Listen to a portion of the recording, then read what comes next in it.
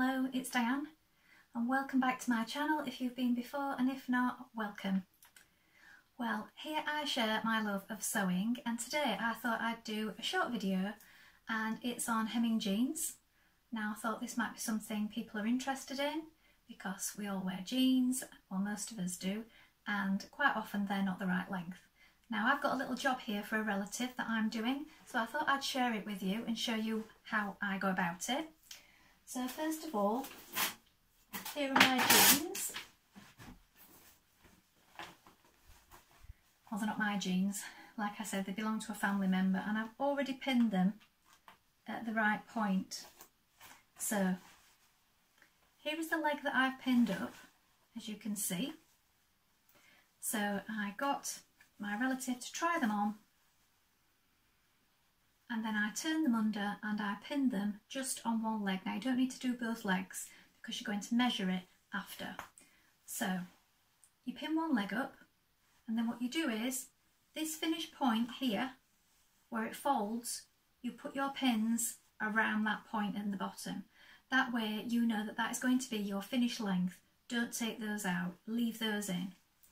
When you've done that, you can fold it down and you have all your pins in a row like this. You can see them there. So that's the first step. So you've got that line, then you're going to lay it on top of your other leg and you're going to measure it with your tape measure and make sure that they're both the same. So you've got your line of pins, now we have our finished line. That's where we're going to turn it under. So the next step, I'm going to bring you over to the table to show you. Now here, because we've got quite a bit, as you can see, that needs to come off the bottom of these, I can just cut this away and I will have enough. You might want to do it singular if it's quite thick. I will have enough there to recreate that hem. If you're not taking it up by very much at all, you're going to need to unpick this with your unpicker and your scissors, because you won't have enough to be able to just cut it off. If it's quite a lot, like a few inches or something, you can just cut that bit off.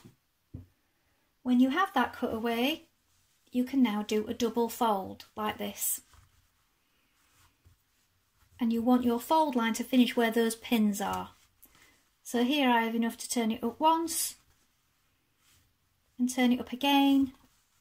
And then I can move my pin to there, look. So the same all the way around, turn it up again, and then move my pins as I go. This is where I'm going to do my stitching line, and I'm going to try and use a similar colour to the stitching here. So I have a sort of bronze colour. You can get specific jeans threads, but you can just use one that's a similar colour. I'll show you what I'm using. It's not an expensive one, it's just one for an overlock really. So do that on both legs. Now when you've got it pinned the whole way around, what you do find is this point here, where all these seams meet, is really tough. Now you are going to be using a denim needle or a jeans needle, so you'll need to change to one of those because it needs to be thick enough. So a denim, a jeans needle, or if you're using a universal needle, about 100, but it's better if you buy the correct ones, especially if you're going to be working with denim or jeans. So you need to change that up in your machine. But before you do it, what I've found is if you put a piece of wood behind,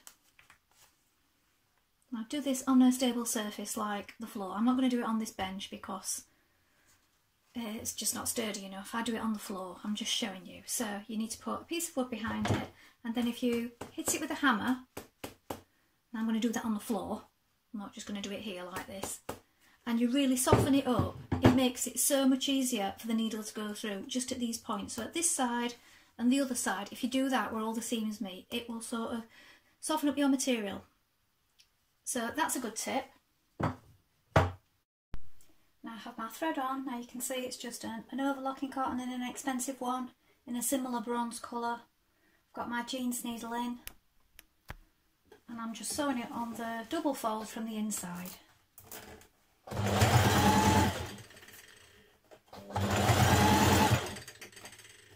Just take my pins out as I go.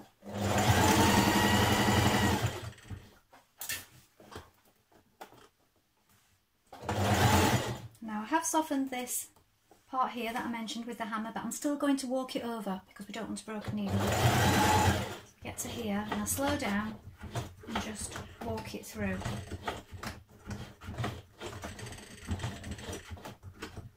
Because you have a couple of really thick seams there, and this is a heavy duty machine, this one. It's not heavy duty in the sense that I used to work on an industrial machine. They were really heavy duty, but it is heavier than a lot of machines, but I still need to walk it over on heavy parts like that.